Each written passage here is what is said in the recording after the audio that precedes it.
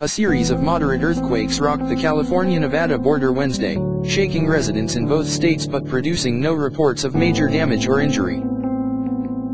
The first temblor, with a magnitude of 5.7, occurred at 12:22 a.m. PST near Hawthorne, NEV. It was followed by a second 5.7 quake and then more than 100 aftershocks.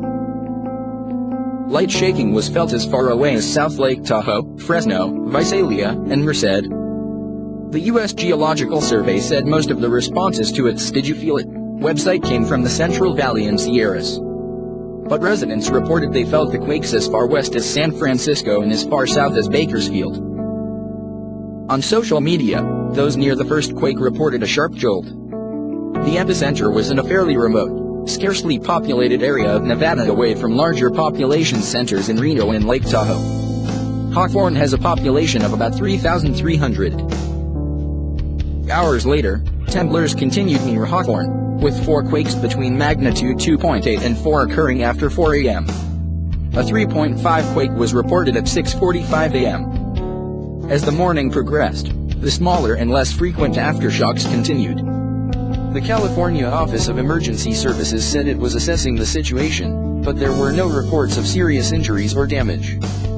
According to the USGS, the 5.7 quake's epicenter was 56 miles from Gardnerville Ranchos, Nevada, 69 miles from South Lake Tahoe, California, 70 miles from Carson City, Nevada, and 84 miles from Fernley, NEV.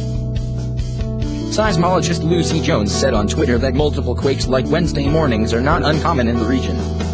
She noted that in 1980, Mammoth Lakes experienced several quakes in the magnitude 6 range in one day. That swarm of quakes, which lasted several days, became the subject of much research. Jones said a bigger quake was possible but increasingly unlikely. They could be foreshocks, but it's much more likely that we've already seen the largest.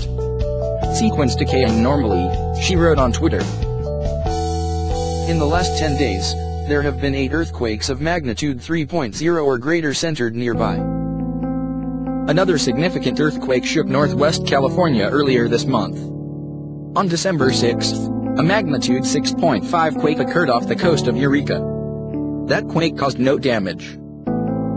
Later Wednesday morning, a 4.1 quake occurred in the Morongo Valley in the Inland Empire.